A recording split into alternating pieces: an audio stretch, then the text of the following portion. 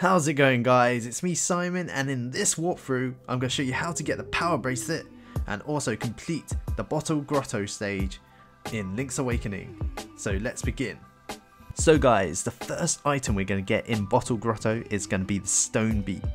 We're just going to head forwards into this room. You can light up the room if you like with some magic powder. Use it on the torches, and then in this room we're met with some Stolphus or skeletons.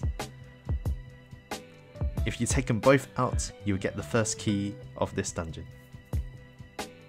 And there it is. We're going to pick up the key, head back to the last room, and then on the left hand side you'll see that the room is not open. We can use that key to open this room, but be careful because the spin blades will get you. As you can see, they got me. The correct way to do it is this way, tease them and then head forwards. The hard hat beetle is going to be a big problem here. It's going to block all your way in. Well, the correct way to take him out is to deflect him with the shield. And there you go, we've got the stone beak. So the next item we're going to get is the compass from the main room that we were in where we lit the torches. We're going to head 2 rooms to the right till you reach the room with a crystal, a spark and the stone owl. Hit the crystal to release the gate, and then we have to hit the other crystal to bring down the other gate to get to the treasure chest, take out the enemy, block his sword attack and slash him, and inside we got another key. Now we're going to head back 1 more room. Don't trap yourself like I did there. Stand on the stand and hit the crystals to release the platforms and to go back. And there's a locked room just below us. Now with the shy guy we need to go back to back with the shy guy. He mirrors your movements, so you're going to have to maneuver him around into your back to back and then hold down sword attack for a charged attack to kill him. Pick up your heart, and inside the treasure chest we have the compass. So once we've got the compass, we're just going to head back to the room with the owl and the spark, and then we're going to continue on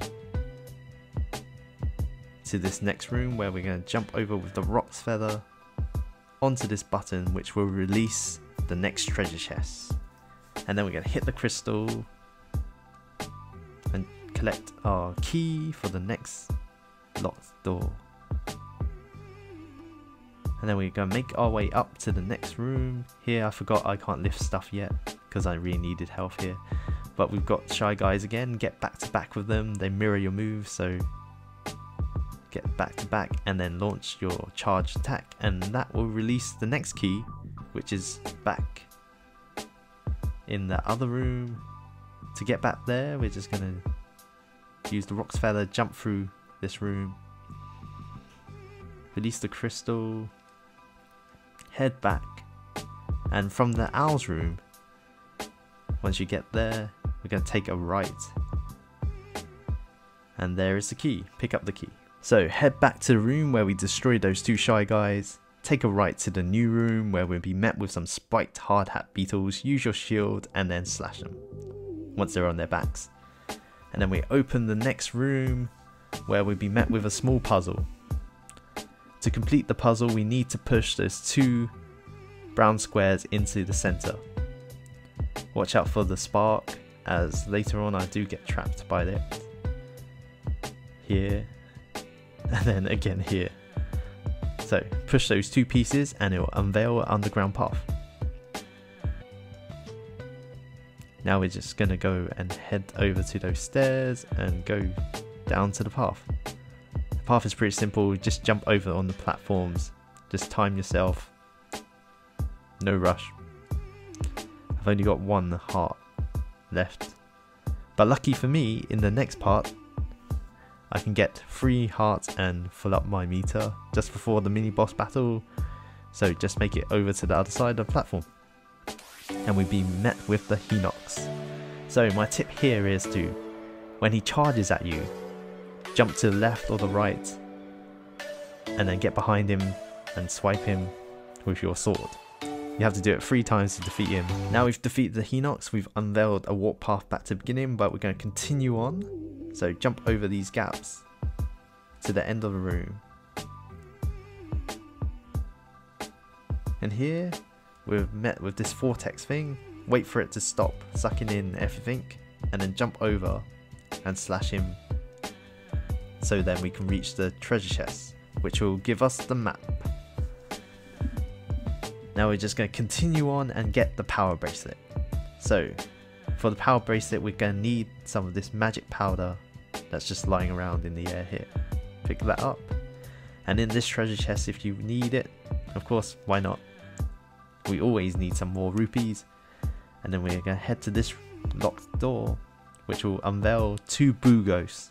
What we need to do is head to the torches, light up the room, and that will scare the boo ghosts, and they'll disappear, and we get a new treasure chest, and inside that chest we get the power bracelet.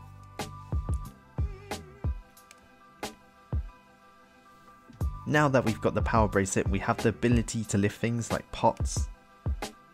So you can go to the next room, test it out, lift up a pot, and you can smash them.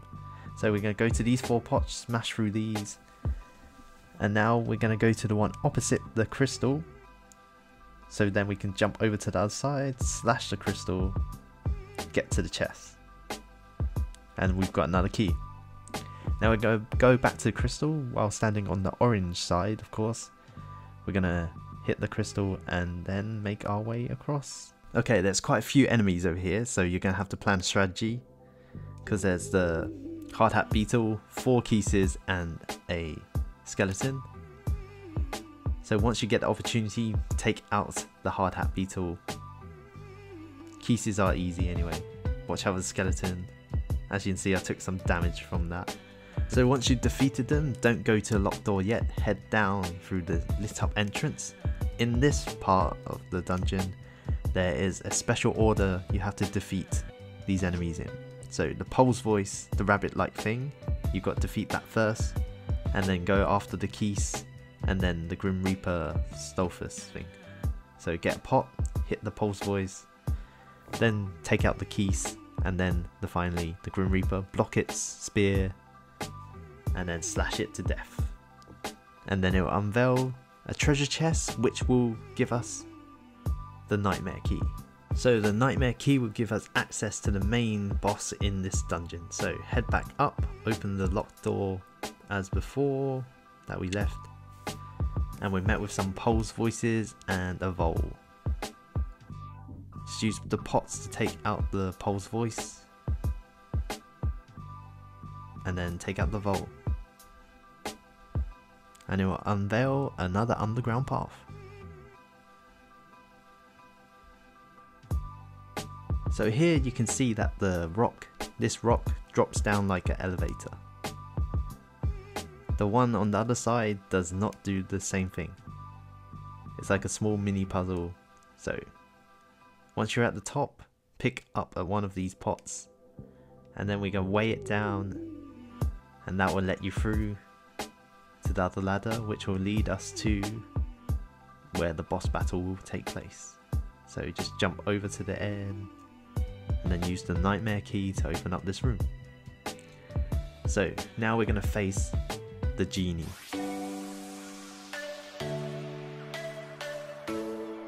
The genie will launch fireballs at you, multiple mini ones at the beginning, which you should dodge, and then you slash him, pick him up, and then throw him against the wall.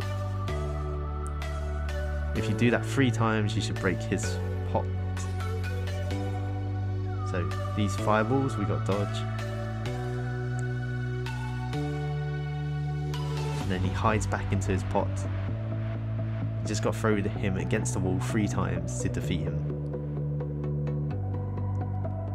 Once you've done that, he'll start launching these mega fireballs, which you're going to have to dodge 3 times, and then you have to slash him to finally defeat him, and then we get rewarded with a heart container,